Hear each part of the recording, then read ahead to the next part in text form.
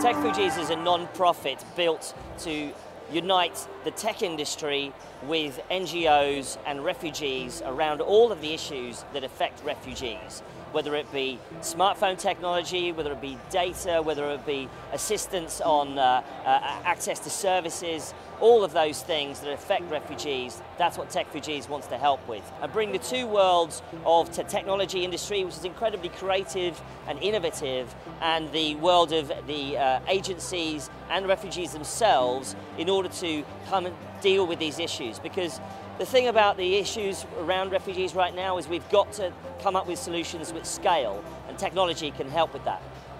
Techfugees is three things. It's a media platform to talk about refugee technology. It's a community of events and real world and virtual, a community, online community and offline community. And thirdly, it's going to be a platform which we're launching called Techfugees, which will be a way for technology people to offer their services to agencies helping refugees, and even for refugees themselves to offer to put up how talented they are in technology, and thereby creating entrepreneurship, jobs and development for refugees.